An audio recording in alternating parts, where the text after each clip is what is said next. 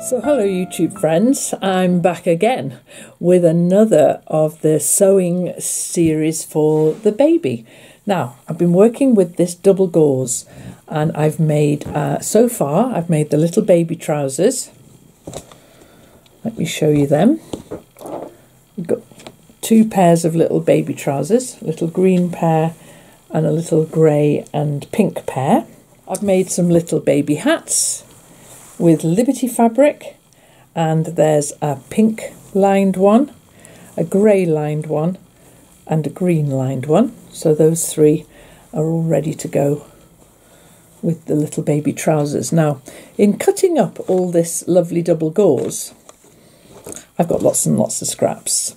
So today then I'm going to make a couple of bibs just with the scraps. Terribly simple. I found this free pattern. You would almost not need a pattern. You could almost free style this one. But I found this little pattern. I'm going to cut it out now. I'm going to do, if I show you here, let's bring you down. These are just the little scraps that are left behind. And so I'm going to cut one, place it to the fold there, cut one of those shapes out of there, and I'll make a pink bib. I think I'll just do them self-coloured. I could do a different colour on the back, but I won't. I think I'll just do this the same colours. And so you can see, you almost don't need me to show you what I'm doing here, but I'm going to cut the two, put them right sides together, sew them all the way around, except for a little bit where I'll turn it inside out. I'm going to do a couple of these, I think. So I'll pin this now, cut this one. This is placed to the fold, so that'll be fine there. And then I'm trying to work out how to fix them together, and I thought I might use some nice big poppers. I've got some somewhere, you know, the little snap fasteners, and put one on the back of here, or Velcro. I haven't decided yet. So I'll cut these out. I'm going to cut another one. Let's see, when I get another one out of here, probably, yeah, easily. So okay, I'm going to cut that out now. And I'll get back to you when I've got all the pieces. I've cut out three little bib shapes from three of the colours. These are just the scraps that were left over from making other things, because it's kind of useful to have quite a lot of bibs, isn't it? So what I'm going to do with these then is just sew all the way around the outside with the right sides together, and just leave a gap about that big. There. Then I can turn it inside out and stitch that gap back down again. So I'm going to do that now. I'll get back to you when I've done that. Well, I've stitched all the way around the outside and I've trimmed it back on all three of them. So now we're going to just turn them inside out. See how that goes.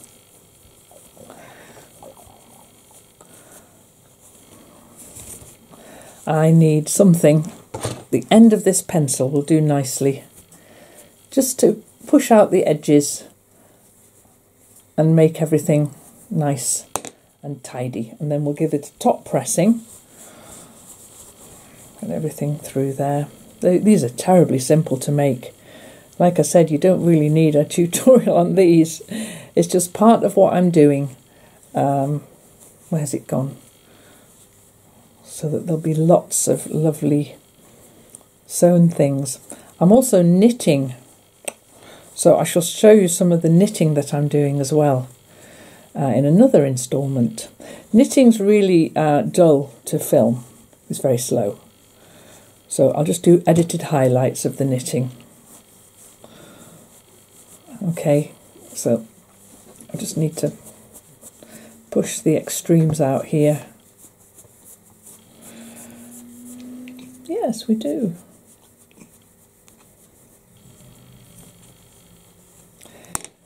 Okay, so that's lovely. A little shake. So that's bib number one. So it needs a good press and a lot more. That bit there needs to be stitched. I'll hand stitch that, or I'll top stitch the whole bib. I haven't made my mind up yet what to do. And then a popper or a button or something on there to keep it on. Okay, so I'm going to turn all three of them the right way around now. And that'll be 3 bibs made today.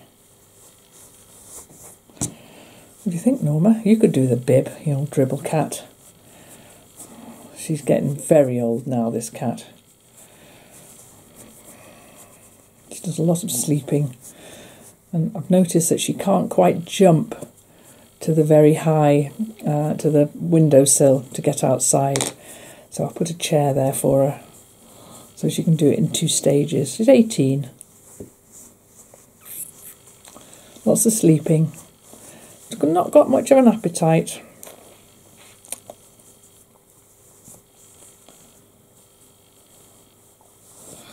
Okay. Oh.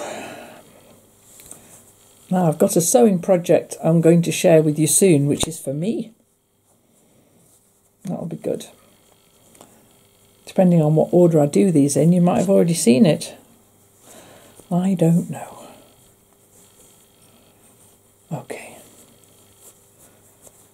Poke the pencil in the end there. And get that nice and... So there's the green one. Just needs a good press. Okay, so that's them just roughly turned inside out now. So I'll take them across to the ironing board and give them a really good press. I'll show you them at the end. Because these little bibs are so simple and there's almost no work in them, I'm going to add a little extra embellishment, and I'm stitching just an ordinary little running stitch in the same colour as the fabric around the outside edge. I think it'll just look nice. And it's just so quick and easy to make. It's just like a little extra added embellishment. So I've got the pink to do this one, and then I'll find the grey and this lovely greeny colour to do the other 2. So you'll hardly even see the stitching, but I'll know it's there. And then I've got to find some means of doing the closure. Stitching like this as well means that I can close up the gap where I turned it round, to turn it the right way round. So I've done 3 separate little makes for baby, and I've got one more that if I have time I might tackle. Now this is the only colour of the double gauze that I haven't used yet, which is this mustardy colour, and my plan was to make a little baby dress with that, and again I think I'll line it so that it'll be all the seams will be enclosed, and I'm sure there won't be enough to line it with the same fabric, so I'll have to think about what to line that one with. But that will be the next one coming up, is that little baby dress that I'm going to make. So I'm just going to carry on now, if Norma will let me, and stitch all the way around the outside.